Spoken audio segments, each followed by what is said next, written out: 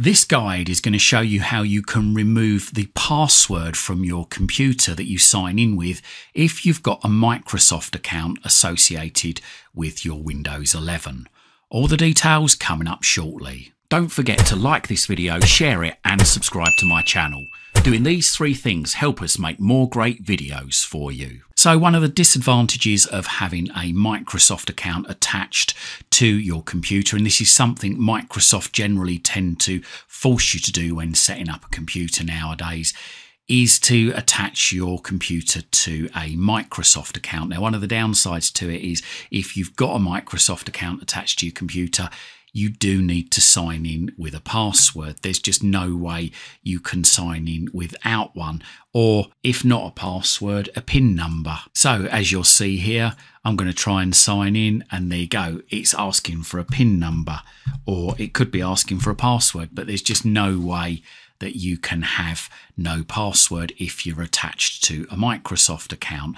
So what we're going to have to do is we're going to have to go in and we're going to have to remove the attachment to the sign in for our Microsoft account to be able to let the system log in without a password. So let's just go through the steps on how you do this. So click on the start button and then click on settings. If you can't see settings, then just type on your keyboard the word settings, and hopefully after a few seconds under best match you should see settings app. Click on that. Then we need to go to accounts just on the left there. Click accounts. Then we need to scroll down to your info just there. Once you see it, left click once on it, and then here we've got an option here, sign in with a local account instead. So that's what we're going to do.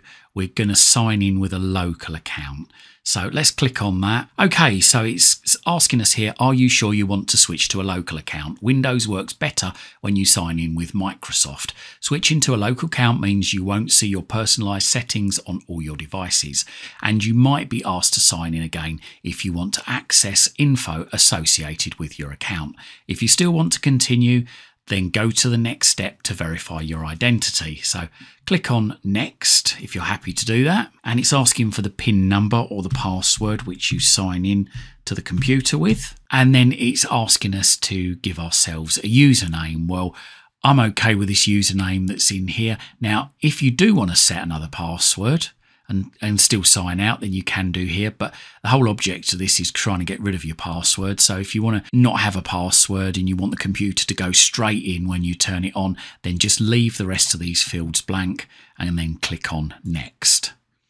And then here we've got sign out and finish. So left click once on sign out and finish. It's just signing out, and hopefully now when we go back to the sign in screen and click sign in, there you go.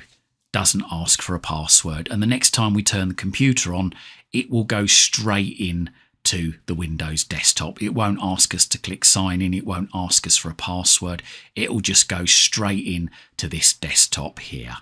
So there you go. I hope you liked this video, and if you did, please consider hitting that thanks button and donating to my channel. Or if you're in the market for a VPN, a Fire Stick, Fire TV Cube or Fire Stick accessories, then have a look down in the description of this video and consider subscribing or purchasing using these links, as it really does help support this channel. It helps me to dedicate more time into researching and bringing you these videos. And also, whilst you're at my YouTube channel, why not stick around? I've got thousands of other videos right here, right now for you, covering all sorts of subjects. Hopefully whilst you're here, you're going to find something to educate you, entertain you, amuse you, and maybe even save you some more time and money. Thanks very much for watching.